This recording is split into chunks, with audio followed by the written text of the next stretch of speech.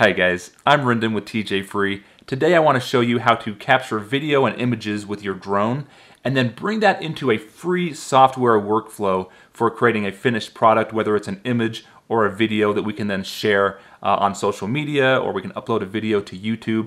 So I'm going to show you this whole process using free software, so it should be a lot of fun. We're going to break it into a couple different segments. This first video is just going to be an overview very quickly of the drone. For those of you that aren't familiar, if you're familiar with drones already, feel free to skip this. We're just going to go over the basics, and I'm not really a drone expert either. And then the next video, we're going to actually fly around. I'll show you kind of my methodology for choosing different shots and what video and pictures we're going to capture.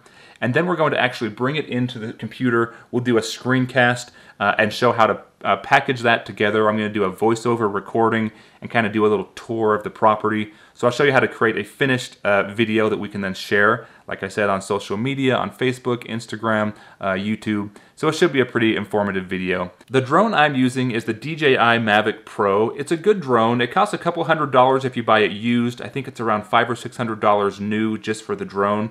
And then you have accessories like the battery, and you can get cases and different type of charging options. There's a kit you can purchase, I think for $850, called the Fly More kit. That comes with a couple batteries and a carrying case and some different things. It can fold up very compact, but this is what it looks like when it's fully out and ready to fly. It has a camera built in. The camera is going to be similar to a GoPro, so it's a very small lens, but it can do, I think this one can do 4K video. I believe it maxes out at 24 frames per second if you do like a higher resolution video, and maybe you can do 60 FPS if you lower down your video. So kind of similar to the GoPro if you're familiar with that. You kind of sacrifice frames per second if you go higher video resolution, and then the lower video resolution you can get faster frames per second. But I'm going to shoot today in 1440p, and I'm going to shoot with a 24 frame per second frame rate. We have control over the camera tilt angle is all we have, so we can control whether the camera is looking straight down or looking up or anywhere in between there. And then to change the direction the camera's looking, we can actually just turn the drone like this while we're flying, and that'll change where the camera's looking, of course, because the camera's here in the front. And then we can also fly from left to right, and we can fly forward and back, and we can fly up and down. And I'll show you how that works on the control in a minute. The drone has a battery on the top here, so we can just push the tabs on the side and pull it out. And these are interchangeable, so we can fly. And then if our battery runs out, which we have about 30 minutes of flight time, maybe 20 to 30 minutes, depending on how good your battery is, you press the button here and it tells you how full it is. So this one's a little bit more than half full. It has 4 dots, and just pressing it tells you it's 2 and then a partial third dot. Information about the drone can be found in here. We'll just snap this back in. And then this actually has a micro SD card as well. Oh, it's the other side. You have a micro or XD card. So it's a 32 gig micro XD card that everything is stored on. All the videos and pictures will be stored here. You can set up an option to stream it so that the video and pictures are stored on your phone or on the device that you're connected to. This has Wi-Fi and also, RC, so radio controlled options. Right now I'm using the radio controlled option, which means it's going to talk to the radio, which is this remote control. So the remote has these antenna here that we're going to bring up. So we got 2 different antenna. We angle them about like this. And then this thing is an added on part that I got. You could just fly this using just the screen. We'll press this and then press again to turn it on. So this screen here tells us information about our drone, all kinds of good information like battery life and the status of our connection, but it doesn't show a picture. We can't see what's happening. So if we're trying to capture video like we are now, we need to use something else, which is why I have this thing in here. This is a phone or a tablet holder. So I can actually put my phone right in here, and then I can see on my phone what's happening with the drone. I can focus by tapping my phone on certain areas, and so that's pretty cool. Or I'm actually going to use a larger, this is like a 10-inch tablet. So I'm going to put this tablet in here, and then I can really see what's going on. There we go. I've got the tablet in here now. I'm going to plug in the cable real quick here. This is just a regular micro USB cable that plugs into the tablet. My tablet's fully charged. This also has a built-in battery, this remote, which is nice. Before I have the drone in the air, I want to quickly show you about the controls in case you're wondering.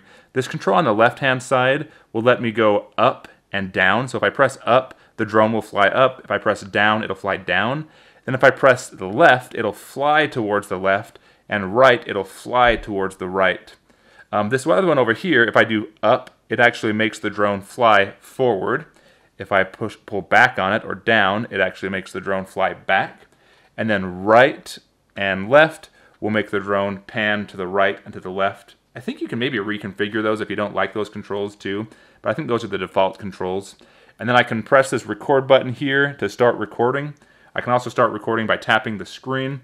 And then over on the right hand side, I think I have it toggled right now to adjust the ISO value, so how much light and darkness there is, the exposure of my video or images.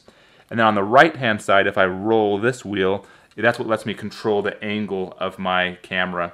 And all that stuff can be reconfigured however you like. There's lots of different other buttons on here too that you can configure and use for different things.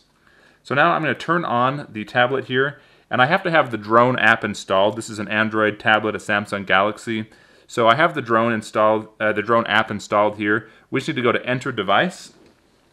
But before we can do that, we have to turn on the drone here. So I'll make sure I have my SD card put back in there. Oh, before I fly, I sometimes forget this. There's a gimbal that holds this. So this little glass, protective glass comes off, a little piece of plastic actually. And there's a little holder in here to hold the camera from bouncing around while it's traveling. I'm going to put this back on just because it's a little bit cold out, and I don't know if there's like other, we probably don't need it today, but you can fly with it or without it. I think it might help with colder temperatures, but I don't know. So yeah, we're ready to go. You can see the camera in there on that gimbal. Is how that looks. And yeah, the drone is off right now. To turn it on, again, I press once, then I press and hold, and it'll turn on. So we see lights on the back. These motors start to engage a little bit. And there's lights on this. And now my remote is going to connect. So it says, okay, we're connecting in. And now what I need to do, let me set this on the ground. Now I need to tell my app to connect to the drone. Of course, that's all wirelessly while the drone's flying around. I push this Go Fly button, and then it loads in. Lots of different options here that we're not going to get into. But I can just close out of this here. But everything's on the touch screen here. And now I can see what's happening. I can see it sitting here. I can hold the drone right now, and I can sort of see myself on there. See that? The home point has been updated. So I can look at myself on here. And if I wanted to start recording, maybe I can set this here for a sec. If I want to start recording, I can hit this record button. And this is going to start recording. Notice here it says like 1 foot too, so it says how far away objects are. You have all kinds of really good options. And we can also change, by pressing this button, we can change whether we're doing video or a picture. So right now this will just be a picture. So I can come down here, if I can see myself, and take a little picture real quick. So now I've got a picture that's getting saved to that SD card. We'll go back into video mode. And now let me just grab the... I'm going to grab the drone, I'm going to move the camera out here, and we'll take off and start flying around. Okay, so we'll set the drone down right here, and then just using this remote, I can actually tell it to take off. So I just tap a button on here, and I slide, and this should take off. And now it just hovers here. It'll just hover right here in the air until I tell it to do something. So we've got the drone just hovering right there. And what I'm going to do now is just come inside and let's start to fly this guy around. Okay, we're back inside now, but the drone is up there in the air and we can see what it's seeing right here. This is a live view of what it's seeing. So I'm going to hit record right now just so we're capturing all of this footage. This is being recorded. And then I can press the buttons on the remote here. If I press this one, we'll see it'll actually go up. We'll fly up in elevation above the house. And it's quite responsive. And then if I press to the right here, we can kind of move over to the right. If we do left, we can pan around here. So we can just use these different controls to see different parts of our screen here. And so the first thing I'm going to want to do is I'm going to come over here and see if I can find something cool on the property to take a look at. This is my backyard right here. Let me just fly around. We'll jump over to this full video for the screencast. So I'm going to stop this camera, but I'm just going to fly around and grab some footage that we can bring in for editing on our computer.